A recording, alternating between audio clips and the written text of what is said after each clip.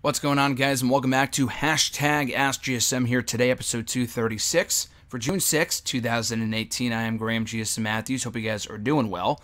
I am recording this in the early hours of Wednesday, and by early hours, I mean like right after midnight. So not like fucking like 3 o'clock in the morning, but still pretty late / early for me just because I do have to wake up early in the morning for work.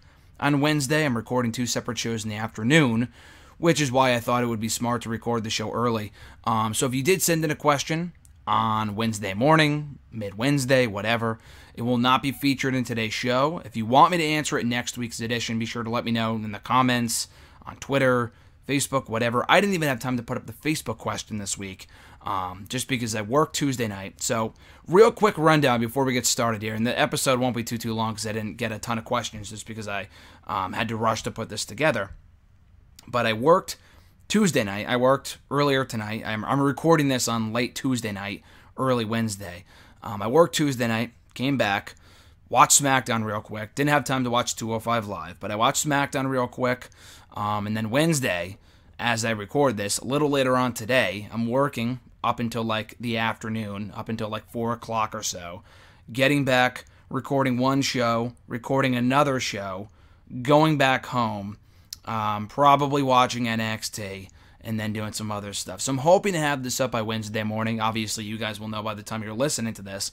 But it is a busy 24 hours, so bear with me. But the following questions were sent in through Twitter and YouTube by right after SmackDown Live. So thank you to those who saw the tweet from Tuesday afternoon asking for the questions before SmackDown was over. I appreciate that. So the following questions are from that point. Again, if you didn't make the deadline, no worries at all. I can include your question in next week's edition. If you want me to, just let me know. If it's through YouTube, Facebook, Twitter, whatever, just be sure to let me know. But yeah, if you do want to send in a question, you can tweet me on the Twitter machine at WrestleRant with the hashtag AskGSM. You can find me on Facebook as well at facebook.com/Graham.GSM.Matthews. You can leave a comment on the post I usually put up on Tuesday nights, which, by the way, I did not put up this week, so there's no Facebook question, so I apologize. Like I said, I was working all Tuesday night, so I left like Tuesday afternoon to go to work, and I was going to put it up before I left. I just forgot, but nonetheless, that's usually where you can put up the questions. And if there's no post to put up the questions, to put your questions underneath, whatever, you can always post on the wall. And also, you can leave a comment on this very video. I include your question. I can include your question in next week's edition. So without further ado, I got to go to bed soon, so I got to rush through these questions from YouTube and Twitter. The YouTube questions include, though, from Captain Sunshine. Their first question was, why does WWE, or does WWE prefer having a bloated pay-per-view schedule because they don't know what to do with the weekly shows anymore? This 6-week gap between Backlash and Money in the Bank has made Raw miserable ever since they rushed the qualifying matches and struggled to find better material than the participants building momentum. If it's not the placeholder round-robin singles matches they do with the participants, it's confused filler for the rest of the card. I agree. It's very hit or miss with this company, where I think with the quick turnaround times between the pay-per-views, when we had a pay-per-view like every 2 or 3 weeks, it would force them to come up with feuds quickly. But at the same time, a lot of those feuds weren't really well developed. Now we have fucking 6 weeks in between pay-per-views, but at the same time, a lot of these feuds between Backlash and Money in the Bank, I just don't give a shit about. I mean, I'm looking forward to the show. I'll be at the show. Money in the Bank is usually one of WWE's better pay-per-views of the year. But you look at this card. Roman Reigns versus Jinder Mahal. Who gives a shit? Daniel Bryan versus Big Cass again. Who gives a shit? Some people don't even care about AJ Styles versus Shinsuke Nakamura, just because we've already seen it 3 fucking times in the last 2 or 3 months. I'm looking forward to it. I think it'll be a great match, but I can't blame people for not looking forward to it just because the feud's kind of hit this dead point where it's not all that engaging or compelling or suspenseful, whatever. The Bludgeon Brothers versus Gallows and Anderson, Carmella versus Asuka, like, who gives a shit, you know? So it does have its pros and cons with the pay-per-view schedule being the way that it is. It's one of those things where it's like before, with like, oh, why, you know, the Raw and SmackDown exclusive events. In theory, it's a great idea. And it's like, oh, you can't do those because you can't fill out a card with meaningless matches. Well, fucking look at the Money in the Bank card. You look at this show, it's filled with meaningless matches. It's going to be a 5-hour or 4-hour show. I think that's been confirmed. I know it's starting at 7 p.m. Eastern Time, which means it's going to start at 6 in Central Time in Chicago, which means the kickoff starts at fucking, I think it's an hour, so it's going to start at 5 o'clock p.m. Central Time when I'm there, so it's going to be crazy. It's going to be a long night. But nonetheless, it's in theory, it's all this in theory bullshit, where it's like, oh yeah, on paper, when they have both brands, they'll have more star power, but it's like you can get away with having great brand-exclusive events.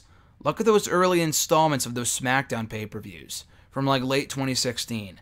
They didn't have a ton of matches on them, but they were great, because each feud meant something, the matches meant something, they were exciting, they were well wrestled, they made good use of the 3 hours of that pay-per-view time. They rarely went over. Very rarely did they go overtime. They more often than not ended early, and it was a fucking blessing in disguise. So it really has its pros and cons. I would rather prefer the Raw and SmackDown pay-per-views, but have them switch off, like Raw has the pay-per-view 1 month and a SmackDown pay-per-view the next. But when you do that, Raw goes 2 months without a pay-per-view. Now again, that would not be the worst thing, because it makes the TVs more must-see. But recently, that has been far from the case. Raw, more so than SmackDown, has been very missable. The fucking Money in the Bank participants facing each other formula has been done to death over the last 10 years, and no one cares anymore. That's forgettable. And the Ronda Rousey and Nia Jax build-up has been very hot and cold every single week. What else even is there? Rollins and Elias has been good, but Roman and Jinder, I mean, again, who gives a shit? So, I do agree that I think the pros and cons with the bloated pay-per-view schedule being cut back, it still has its problems. It's not like, oh, we have less pay-per-views, WWE will be so much better. Not exactly the case, because the build-up to Money in the Bank has left a lot to be desired. So, again, this company is capable of creating compelling programming. It's not like, you don't just forget that shit. They are certainly capable of doing so. They have before. They have just recently, as earlier this year, earlier this year with Raw. But for some reason, since the Superstar shakeup, and they brought over fucking Baron Corbin, Jinder, Dolph Ziggler, all these people I don't give two shits about. The show's just been a chore to watch. SmackDown hasn't been that much better, but it has been a much more enjoyable show in my opinion. But nonetheless, Captain Sunshine's, it's their third question, but I'll include it after that one because it kind of ties into their first question. Is there even an actual point to wrestlers, quote-unquote, building momentum for pay-per-views? Wrestling history has trained us to believe that those who lose more often are likely to win in the end, so by WWE's booking standpoint, momentum is actually a detriment. Why else would Money in the Bank holders lose all the time and throw their matches away before their cash-in moment? You kind of bring up a good point. I mean, building momentum is key. I mean, people should have momentum, but going into a pay-per-view, you're absolutely right. Like, when you have momentum going into a pay-per-view, it's usually booking 101 for you're gonna fucking lose. You're losing at the pay-per-view is when you win a lot going into Money in the Bank. So, like Finn Balor, Braun Strowman, I don't imagine are winning Money in the Bank. The New Day, they've been winning a lot recently. I don't imagine they're winning Money in the Bank. So, again, the whole thing with building momentum, it's so been done to death. It's a fucking excuse to put on lazy programming and matches we've seen before, or just matches with no real substance, like a Fatal 4-Way between Baron Corbin, Bobby Roode, Kevin Owens, and Finn Balor. Who gives a shit? Who cares? All I care about is Money in the Bank, not this build-up in the meantime. Whatever they do on Monday's Raw with that Fatal 4-Way, I'm glad they're advertising it a week in advance. That's always appreciated, but nothing they do in that match will make me more excited than I already am for the Money in the Bank ladder match. We need to establish real stories here with these people. Why do they want to win Money in the Bank? We should be getting more promos. We should be getting more video packages. I feel like those would go a much longer way in making me care about the competitors. I mean, the match itself is always exciting, but like, why should I care about Bobby Roode becoming Mr. Money in the Bank when he's lost to Braun Strowman, Kevin Owens, and Elias in the last 3 weeks? You know what I mean? So the whole building momentum thing, I completely agree. So fucking farce. Because it means nothing. Because like you said, when you usually build momentum in time for a pay-per-view, that means you're going to lose. So why should casual fans care? And by the time that they catch on to that, and it's not just the hardcore fans like knowing who's going to win and lose, once they start to see that same old formula, that's when they stop watching. Because the time it becomes too predictable. So why should they care? I hear that from people all the time. From people that used to watch wrestling but no longer because it's just stupid to them, they don't get it, or it's just way too predictable. And the fucking like, oh, I win before the pay-per-view, but I lose at the actual pay-per-view. To me, it's dumb. Because I know they do that all the time. Sometimes they throw us for a curveball. They throw us for a loop. And they have the person that's been winning a lot continue to win going into the pay-per-view. That's the way that it should be. But it's not always that way. But I do agree the whole building momentum thing is just really, in my opinion, an excuse to put on lazy programming because they can't come up with anything better. Or just don't want to put on anything better. Because, like I said, they're certainly capable of producing compelling TV. They just don't really feel like it, I suppose. Their other question from Captain Sunshine, their other question was, now let me get this straight. Disgruntled heel Baron Corbin feels overshadowed, so going after Stephanie McMahon to complain he gets to be the Raw Constable. Can wrestlers just get to be promoted to authority figures that easily? Kurt Hawkins really is that mad about losing. Can he just go to Shane McMahon's house and come back as commissioner? Yeah, the whole logic behind that I just thought was stupid. The fact that we're getting a fucking another authority figure is so stupid. We already have enough as it is. Stephanie is making her presence felt without even being there. It's like, fucking why wouldn't she just show up then? It's not like she's on the shelf with an injury. She was just on Raw like 2 weeks ago for that contract signing between Nia Jax and Ronda Rousey. It's so stupid. But yeah, the whole thing with Baron Corbin as the Constable, who cares? I like Baron Corbin, but it's really hard to care about him nowadays. And the whole, like, he's the new assistant to Kurt Angle, fixing things that he fucks up, is just, it makes Raw even more miserable than it already is. So I don't know what the logic is behind that. The lack of logic behind it is really just one thing. I mean, not that I couldn't care less about it, but that is one issue. My biggest problem with it is that we have another authority figure on Raw, making Kurt Angle look like an even bigger pussy than he did before. So the whole thing is just stupid. But just having another heel authority figure in the form of Baron Corbin, when people don't care about him as it is just another reason to not care about Raw these days. Moving on over to Twitter, from @RyCoach27, his question was, if Okada ends up retaining a Dominion, which I don't think will happen, where does he in the title reign go from there? I've got no idea who should/could challenge him next, and I don't see anyone taking it off of him besides Kenny Omega. That's a good question. I have no clue. Really, if it's not Omega at Dominion taking that IWGP title from Okada, then who is it? Admittedly, I'm not all that familiar with the New Japan roster, but Naito got his chance. He lost. I don't think it would be Jericho. He's pretty much beaten everyone there is to beat in New Japan. I think it's got to be Kenny. Coming off the story that they've been telling with Kenny and Okada dating back to their first match at Wrestle Kingdom, whatever it was last year, back in January of 2017, where Okada won. I think Okada won that one. The second one was a draw. The third one, Omega won, I think was also a Dominion. So I feel like Omega's got to win the rubber match. I feel like he has to. Because otherwise I feel like the long-term story they're telling here with Omega is that he has to win the IWGP title. And if he doesn't win it here, he's not going to win it. Because by the time Wrestle Kingdom comes up again, which is next year, I think his contract might be up. And they won't put the championship on him at that point unless they know he's going to resign. And I think at that show he's going to face Ibushi anyway. So, and it could be for the championship, but I would see him dropping the title before then to Ibushi. Either at that show or prior to that point. But I think it's got to be Omega. I think he will lose here. I do agree with you. I do think he does lose to Omega at Dominion. Because if it's not Okada at Dominion, then who is it? Naito a second time? Naito, whatever his fucking name is. I know Naito is facing Jericho at the upcoming Dominion show, which is cool, but I don't know. I mean, I guess he could beat Jericho, then get back in the title contention, and that beat Okada, but I don't know, that really doesn't do much for me, so I'd rather just have it be Omega, just given the long-term story they've been telling with him over the last year and a half.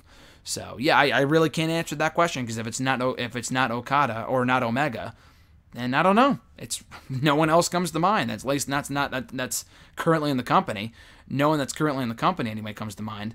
So, yeah, I would have it be Omega at Dominion. At Jeremy8911 from Twitter as well. Do you think the B team will win the tag team titles at Money in the Bank and then join the Woken universe? No, I don't. The Raw tag team division already has Ziggler and McIntyre, which, I mean, they're a good tag team, a very good tag team, but I do want McIntyre on his own as soon as possible. But they haven't even done that feud yet, let alone the Authors of Pain. So I think there's more challengers for the babyface champions right now than there are for the heel champions, if there are heel champions. So the B team should not win. They're really not that good. I know it's kind of like this honeymoon phase right now. They are entertaining together. I like Bo Dallas and Curtis Axel. They're a good team. They're not a fucking threat to those tag team titles. They're just not. They're just not. So, and I can also see that being like the kickoff match of the pay-per-view, because that match does nothing for me. I know I'm not looking forward to Bludgeon Brothers versus Anderson and Gallows either, but at least that has the potential to be a better match than the fucking B team versus the Deleters of Worlds. So I would not have them win the tag team titles. I would have them join the Woken universe. I think that would be pretty cool. But I would not have the B team become the tag team champions. I feel like that would make the division an even bigger joke than it already is. Jeremy's second question. Do you think Kurt Hawkins will beat Baron Corbin next week to snap his losing streak? I think it should happen eventually. I don't know if it should happen next week. I feel like they'd be blowing their load with that too quick. I know fucking Kurt Hawkins has been on this losing streak now for like a year and a half, almost 2 years. But the whole thing with Baron Corbin and him being the Constable of Raw is not going to last 1 week. I wish it would, and we would get it over with as soon as possible. But I do think they're dragging this out as long as possible with Baron Corbin as the one of the authority figures of Raw now, behind Kurt Angle, behind Stephanie McMahon, behind Vince McMahon. There's so many fucking authority figures. It makes me sick. But with Hawkins beating Baron, I think it would be a great moment. I would love to see it. I tweeted as such on during Monday's Raw, but I don't think it'll happen next week. I do agree that it should happen. I absolutely agree that it should happen at some point. And the pop could be great, and people would love to see Hawkins win. They're kind of making him out, I guess, to be a babyface, if this past week was any indication. I mean, I guess it could have just been a one-night thing, but I would have him become a lovable loser from here on out as a babyface, and eventually beat Baron Corbin. I don't think it's gonna happen next week. It'd be cool if it did, but I would hold off on that for a while. Continue to build tension with Hawkins and Baron Corbin. I feel like they would be blowing their load way too quickly if they had that happen come this Monday's Raw. At Scarlet1 from Twitter, did you notice that during the Bobby Lashley-Sami Zayn segment, Lashley did not deny anything about promoting a VIP fan club? More importantly, why would anyone join that? You would have to be a complete imbecile to join anything along those lines. But yeah, that was a little weird. I mean, that didn't really bother me just because the whole segment sucked. So I really was not paying attention to the minute details of what Lashley was or wasn't saying. But the whole segment sucked. The feud sucks. The match could be good, but fucking Lashley is beyond ruined right now. And Sami Zayn is not much better off. The guy's a great heel, but this feud is not doing him any favors. It's not doing Lashley any favors. It's not doing anyone any favors. It fucking sucks. Let alone the audience, who's having to suffer through this shit every single week. So, yeah, less said about that, the better. Their second question, what do you make of CM Punk winning in his lawsuit against Doc Amann in the WWE? Well, first and foremost, the whole court case was a fucking massive waste of time to begin with. Not really on Punk's part, and also not on Colt Cabana's part, who I'm not really sure why he was dragged into this thing in the first place. I know it was his podcast that CM Punk, apparently spewed libel about and slander about Doc Amann or Amann, however the fuck you pronounce his last name. I think it's Amann. I'm not really sure. But anyway, I know it was his podcast, but still, Colt did nothing wrong. The fact he was dragged into this, that he was being sued to for the comments, it's like, dude, get over your fucking self. Doc Amann here. Again, I know Punk is no angel in the situation. I know at one point during his testimony, I think late last week, I know in the podcast he said that the lump, which was referred to as the lump in like capital letters, which was fucking hilarious, but he had said it was on his butt, not on his backside, which he had said in the podcast it was on his backside. They showed the footage of the Royal Rumble match, which they had to break down like 5 times over the course of the week where this whole court case took place. Whatever.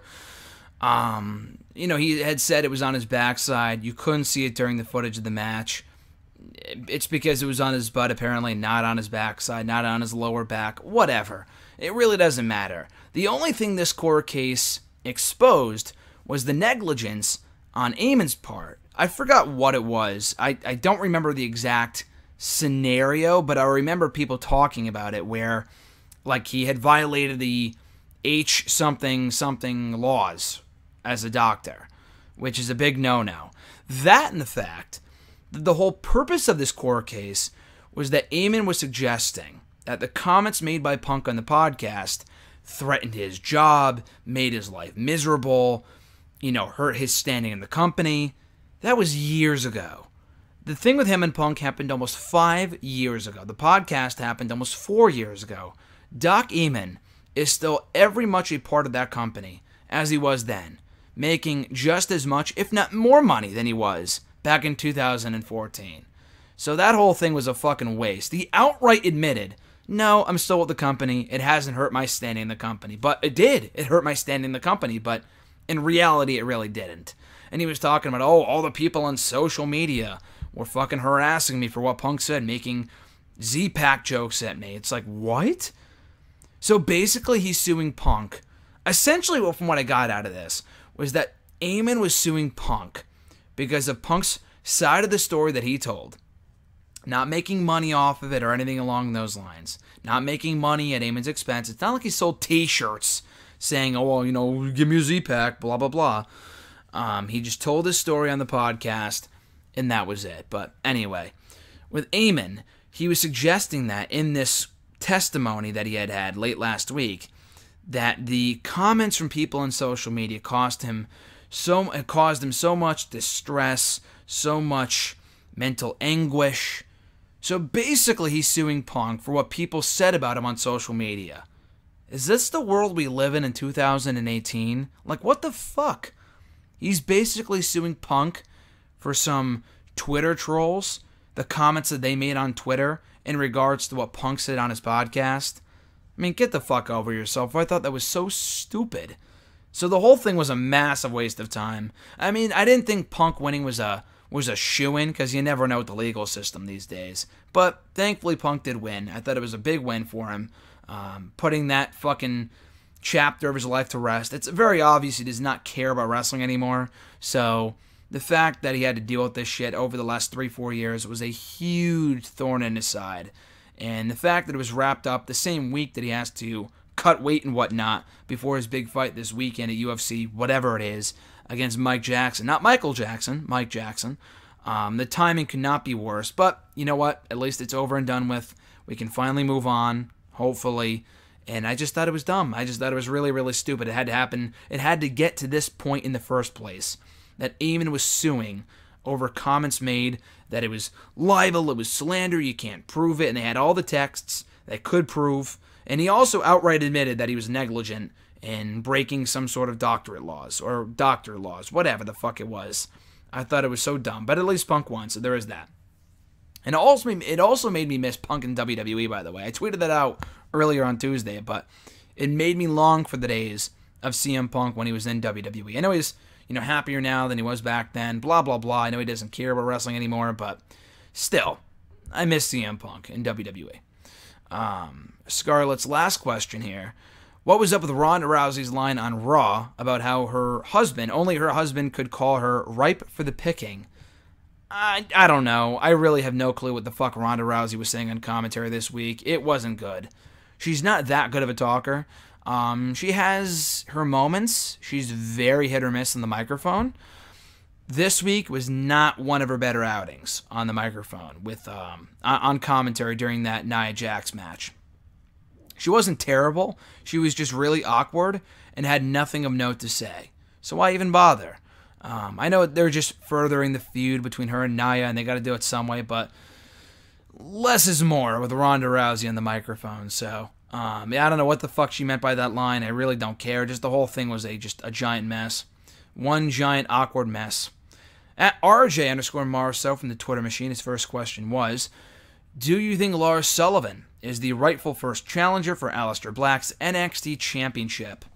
I don't have a problem with it. I think it's cool. I'm not really sure who else they could have done other than potentially a three-way with Gargano and Ciampa and Black.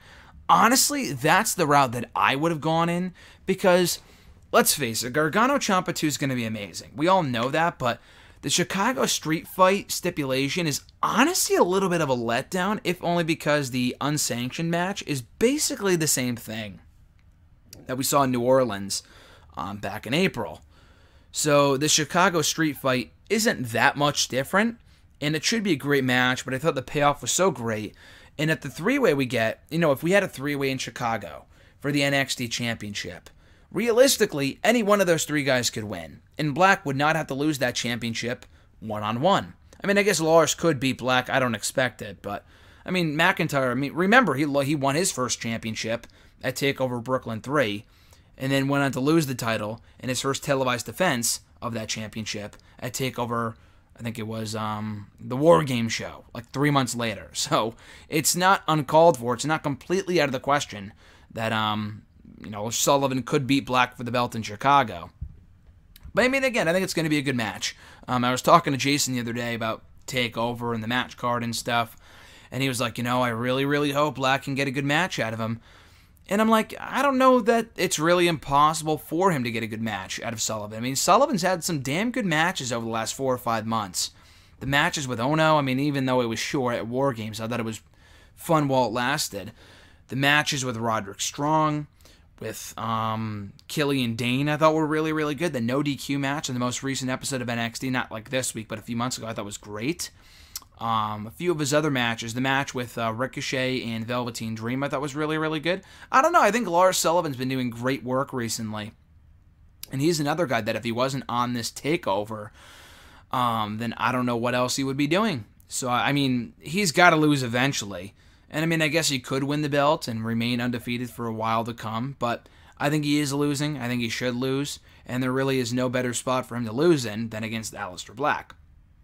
And I would assume it's going to be the main event. I know Black's first championship win kind of took second fiddle to Gargano Ciampa 1 in New Orleans. So I would assume Black and Sullivan is going to be going on last. So I think they could put together a really fun match. I expect it. And I think it's going to be a better than expected bout from Black and Sullivan.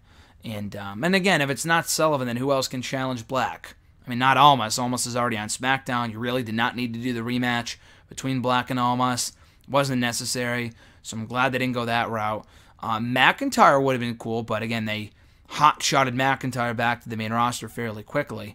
And again, other than a three-way with Gargano and Ciampa, there really weren't many other options right now, other than maybe like EC3, but that would have been way too soon. Sullivan has been gradually building momentum for months now, ever really since he debuted about a year ago. So to me, he made the most sense to be Black's first challenger in Chicago.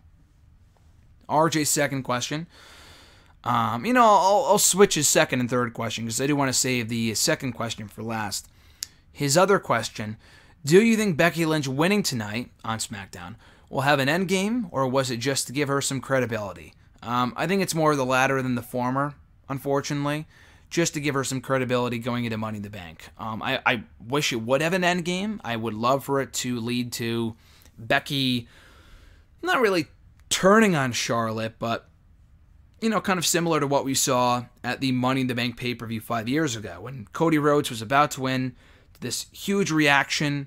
And I don't think it would be the same thing with Charlotte. I really don't think people want to see I don't think people want to see Charlotte win this Money in the Bank ladder match because she doesn't need to win this matchup. But anyway, Cody Rhodes was about to win this huge reaction, and then Damian Sandow snuck out of nowhere, pushed him off the ladder, his friend at the time, and then won the briefcase.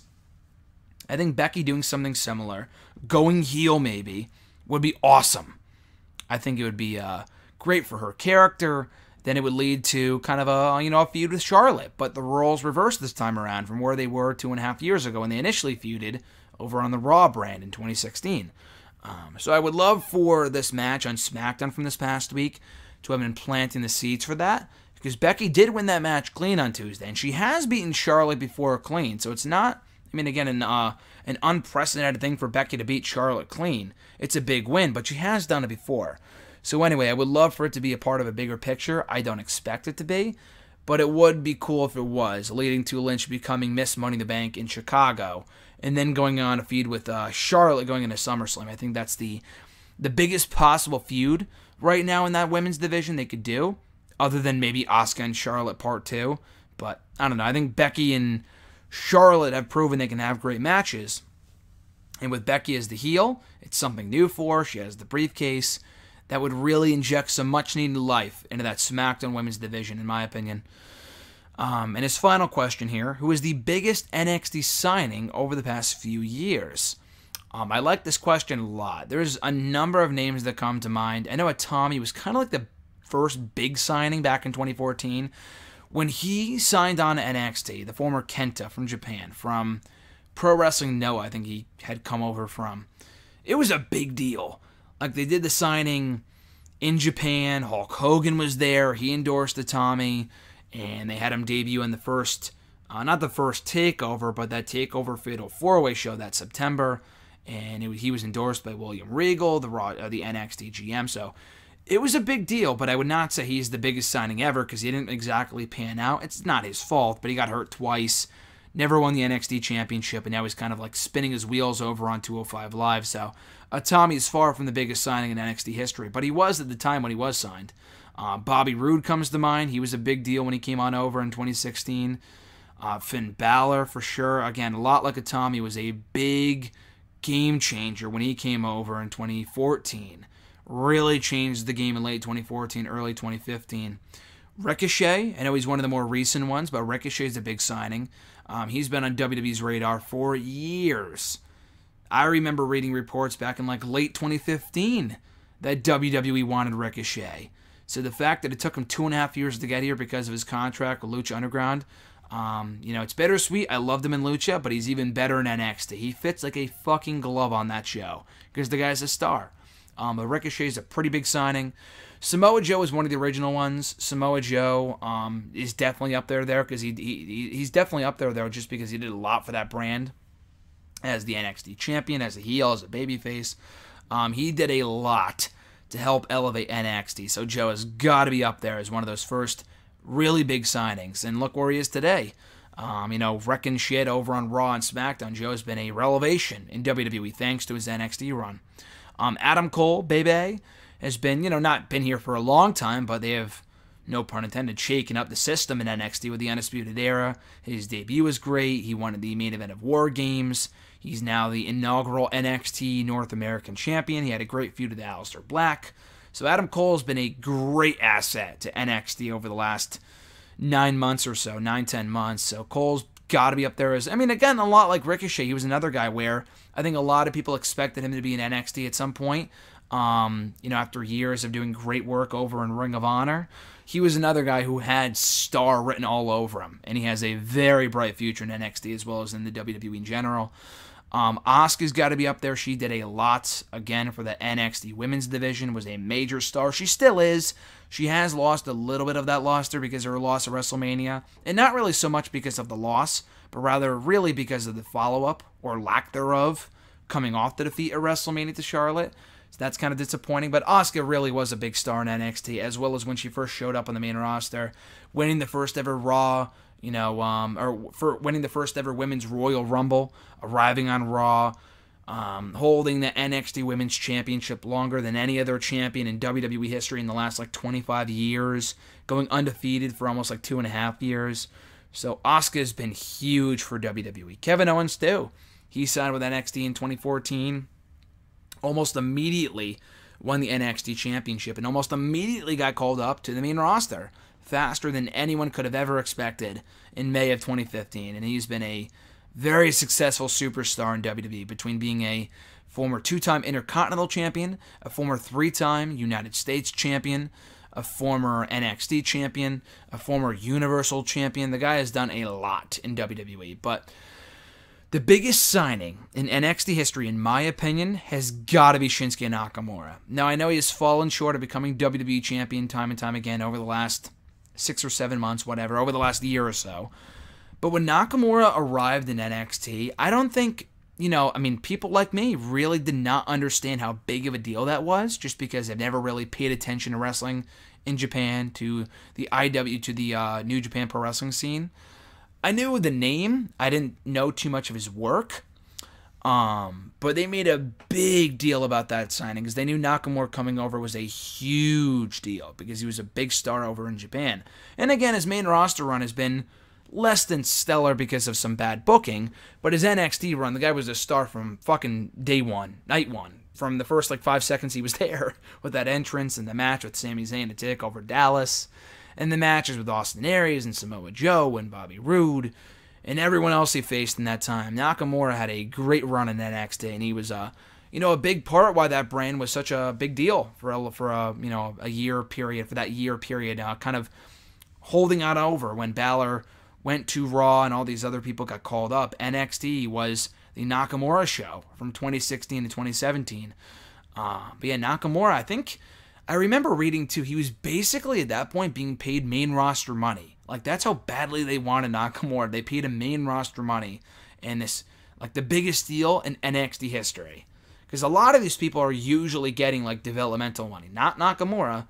Nakamura was being paid like he was on Raw or SmackDown, apparently. That might be inaccurate, but that's just what I read at the time. I remember reading at that time.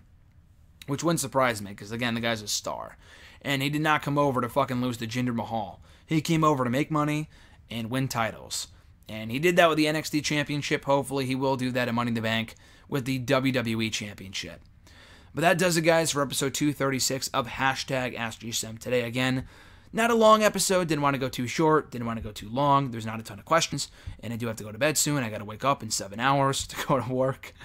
So hopefully this is up in the morning before I leave. If not, it will be up on Wednesday afternoon. It won't matter by the time you're listening to this because it will have already been uploaded by the time you're listening to it. But hopefully my schedule next week with work isn't as hectic as it is this week, as I work Tuesday night. Didn't watch SmackDown live. Watched SmackDown after the fact. Recorded this show. I got to work in the morning and then do 2 shows when I get back on Wednesday afternoon. So I knew I would have no time to record this, so I did it after SmackDown. So might not be the last time. We'll see. Again, pay attention to the social medias for more information as to when I will record. But just as a general rule of thumb, I would send in your question if you want to have a question answered here on the show. I would send it in by the time SmackDown airs or by the time that it's over. I will never record before SmackDown unless it's with John or something. I might actually do that next week because I might be hanging out with him next week. I'm not exactly sure. But again, if I ever do that, and if I ever record early on Tuesday or after SmackDown or whatever, then I'll let you guys know on Twitter. So again, stay tuned for that stuff. But yeah, I appreciate your support of the show. Be sure to tweet me any of the questions you want answered here on the show at WrestleRant on Twitter with the #AskGSM. Find me on Facebook as well at facebook.com/Graham.GSM.Matthews. Leave a comment on the post I usually put up on Tuesday nights, if not on the wall itself. And last but certainly not least, be sure to drop a comment on this very video with your question, or drop your question down below in the comment section. I'll include it in next week's edition. So with all that being said, guys, enjoy the rest of your week. We got about a week and a half until I leave for Chicago for Money in the Bank, so I cannot fucking wait. Maybe we'll do, a #AskGSM live from Chicago with RJ, because he will be staying with me for that one night in Chicago. It's going to be a hectic day because he's flying in Sunday morning. He's leaving Monday morning, but he will be there for Money in the Bank, which, again, is going to be a lot of fun. Crazy day, but it's going to be a lot of fun. So thank you to RJ for pulling through like a brother in arms for that great time in Chicago. So it should be an awesome weekend. But until then, guys, be well. Have a great week. I'm Graham GSM Matthews, and I'll catch your ass down the road.